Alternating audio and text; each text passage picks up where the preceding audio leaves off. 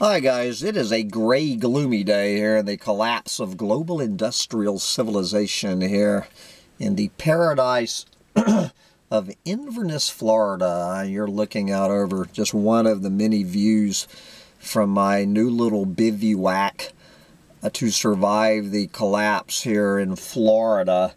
Here on this little bit gray but still beautiful Tuesday morning, February 18th, 2020. And my name is Sam Mitchell, and this is Collapse Chronicles, where what I do every day before getting out and enjoying it while I still can is bringing you today's chronicle of the collapse. And before I dive into that, I just want to put out a big thank you to kind-hearted listener Brother Rueger for his kind donation to what I do here on YouTube, whatever that is, and anyone who has ever found it in their hearts to support what I do. I really, really do appreciate it, guys. And I also just want to let you know that I am going to be here through February 28th. So anyone who wants a beautiful free campsite here in paradise, I would absolutely love to have you come down and visit, and we can have a margarita, a sunset margarita, to celebrate the collapse as we get out there and enjoy it while we still can, which is going to bring you in. I'm going to mention two stories, and I'm sorry I cannot remember. I lose track of you guys sending me all of this doom and gloom. Keep those cards and letters coming. So Huffpost is weighing in on what are we going to do from this point forward. And this is a guest columnist. I guess he's a freelance writer named Barry Rueger, and this is what he and his wife are going to do as the collapse unfolds here in the 21st century. They're doing pretty much what I am doing. This is titled, "It's Too Late for Us to Fight Climate Change. Instead, here's how we will spend our lives. My wife and I will leave it to someone else to try and avoid disaster. We've decided that as long as they can postpone the collapse until we're dead, we'll be okay." There you go. So this is the latest posting in a Huffpost series called "What Will Be Lost?" Is a series of reported stories and essays exploring the ways climate change is affecting our relationship to one another, to our sense of place, and to ourselves. And, okay, so take it away, Barry Rueger, and tell us about enjoying it while you still can. Last year was when the endless bushfires in Australia, well, I think they ended, Barry, with a 15-inch deluge.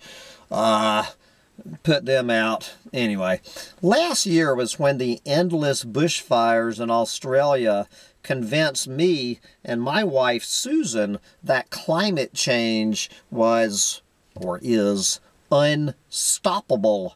It is also when we realized that we likely will avoid seeing the worst of the climate emergency. At 64 and 74 years of age, my wife and I believe there's a good chance that we will be gone before coastal cities are flooded, the ice caps have melted, and the planet descends into a Mad Max dystopia. We would like to think that this is not what the future has in store, but the intransigence of almost all governments to actually slow carbon emissions leaves little doubt that things are unlikely to turn around. They are, anybody at this point believing for 1 second that things are going to turn around, to turn this freight train around, yeah, right. One of the things that age, and I'm 60, by the way, guys. I just turned 60, and I'm also hoping I can get out of here just before the screen door hits me on my guilty ass on the way out. And I am so glad I got a vasectomy at age 22. I don't know if Barry and Susan are breeders or not. One of the things that age gives you is a sense of history, a feeling that you've seen patterns repeat and that you can see where things are heading in the near future. Over and over again, we have seen corporations and governments ignore the people they should protect in order to line their own pockets. What has changed now is that they are sacrificing an entire planet instead of a town or a country. I would like to believe that the younger people marching with Greta Thunberg could change that, but honestly, I cannot see that happening. My wife and I are at the age when we are preparing for retirement as much as possible. Instead of just staying in our home in Vancouver, we're thinking about where we can move that will insulate us from the climate emergencies that are surely coming. And I'm a little unclear. I thought Vancouver was a pretty good place. That British Columbia, anyway, I guess that they are not satisfied with staying in Vancouver. So we're thinking about where we can move that will insulate us from the climate emergencies that are surely coming. We would like to move to a place in the country and grow tomatoes and grapes and surround ourselves with the things that will make us safe and comfortable while the world burns around us. We will grow old gracefully, and we will leave it to someone else to try and avoid disaster. At this point, we've decided that as long as they can postpone the collapse until we are dead, we will be okay. We will choose a home in a place that will stay reasonably cool and that should avoid tsunamis and tornadoes. We are exercising and eating carefully so that we can stay healthy to avoid a collapsing healthcare system. We'll invest in things like solar energy because it will protect us from failures of the infrastructure that powers our home, not because we hope to reduce emissions. And to some degree, we will welcome friends who are forced to leave their homes when they are underwater or who are burned out of their properties. It is now part of our plan for climate disaster to accept that our home will become a place of refuge for some of these people. What frustrates us is that we're part of the generation that saw all of this coming. During the 60s and 70s, the governments that we elected more or less invented municipal recycling, and in the 80s, many of us began carrying reusable shopping bags. We lived through the introduction of stringent pollution controls, and many of us chose to replace our furnaces, water heaters, and appliances with newer, more expensive, low-energy models. Like many people, we have tried to move to a more plant-based diet and one that avoids chemical additives and fertilizers, and we're driving the market for electric cars. We should feel virtuous, but it has become obvious that all of these actions are a drop in the bucket. Again, he does not mention whether he is a breeder. If the powerful people who could significantly reduce carbon emissions at the stroke of a pen won't act to save us, are we wasting our time? I think that both Susan and I struggle some days to see a positive future for our planet, but we also know that we are taking steps to make our own immediate future as bright and safe as we can. Perhaps the practical solution to our climate emergency is not to wait for politicians to shut down the fossil fuel industry. Instead, each of us can create our own local community and try our best to prepare for the inevitable dark days. We're hoping to build a safe, sustainable place to live out our last few decades and to make it a place where art and music and literature play a certain role in our lives. We've always been urban dwellers, so we're as surprised as any that we might adopt the old 60s back to the land philosophies. The difference now, aside from pending disaster, is that things like cheap solar power and the internet make that a lot more practical and palatable. Whether we are leading by example or just running away from the inevitable can be debated, but this is how we will be taking back control of our lives. Meanwhile, as I watch the sea levels rise and Australia burn, I can't help remember the words of the old American spiritual, "Mary, don't you weep." God gave Noah the rainbow sign, no more water, the fire, next time. So Barry Rueger is a North Vancouver-based writer. He is seeking, good luck, honest politicians, justice and honor, intelligence and humor, and corporate integrity. And the final sentence is what shocked me. He plans to move to France. Plans to move to France? He lives in British Columbia, and he's moving to France. Anyway, I need to get this man on the phone. And so I get this story, and somebody else, who was it, like right next to this story that I just read in my email, I have this one from, of all places, Breitbart.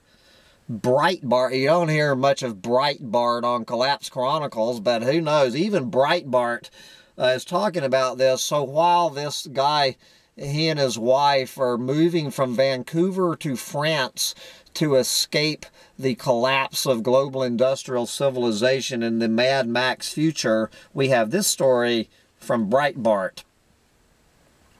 65% of French people believe French civilization will collapse. There you go.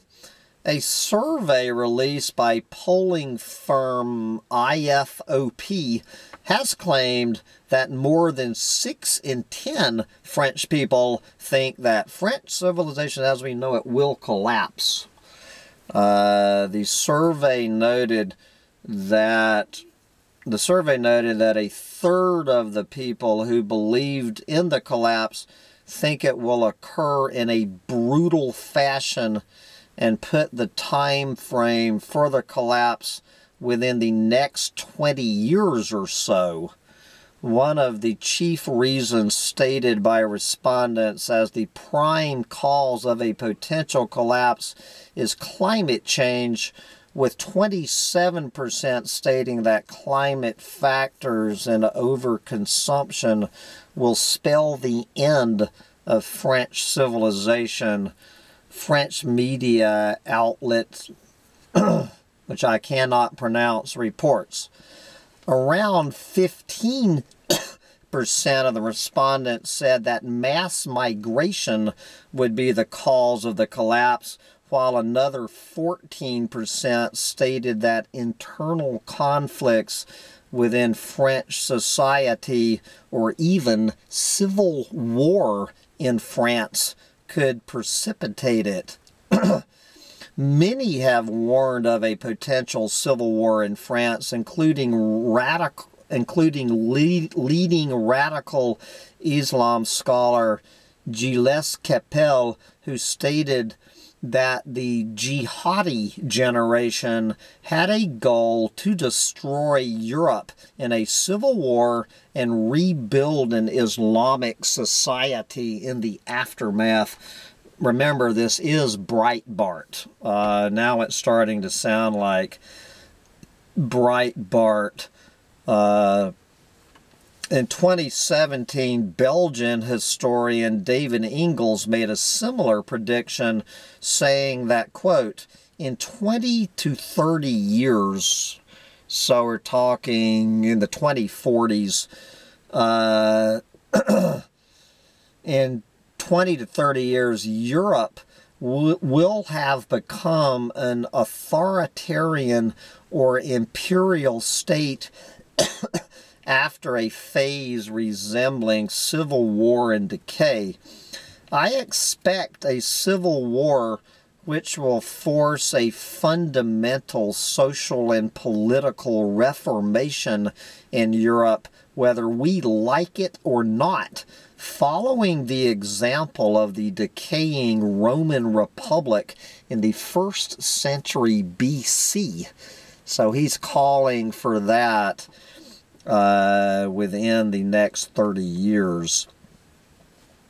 Mass migration is often termed in France as the Great Replacement, a term coined by prolific French writer Renaud Camus, and a poll released in February of last year suggests that up to a quarter of French people believe in that theory.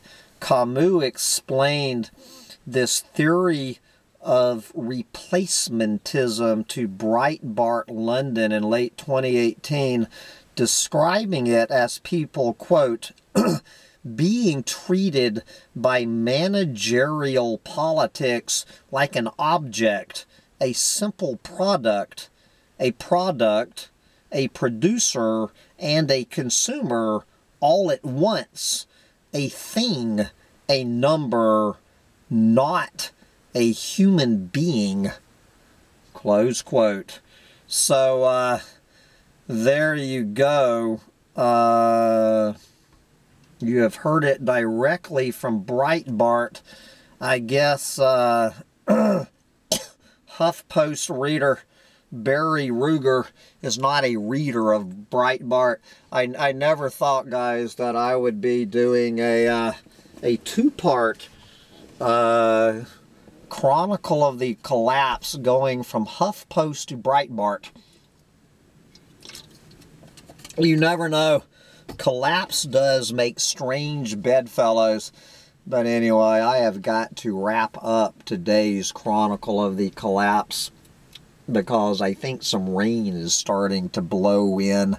So if you did enjoy what Huffpost and Breitbart had to share with you today, please spend a few seconds to thumb up this video. If you did not like what Huffpost, what the lefties and the righties had to tell you, spend a few seconds to thumb it down. And while you're over there doing that, by all means, please subscribe to Collapse Chronicles for more of this fun and games. And by all means, guys, if you are anywhere near Inverness, Florida in the next 10 days, I would absolutely love you to drop by and meet up with me here, and you can have a beautiful place to camp, and we will all enjoy a margarita for the collapse. Bye, guys.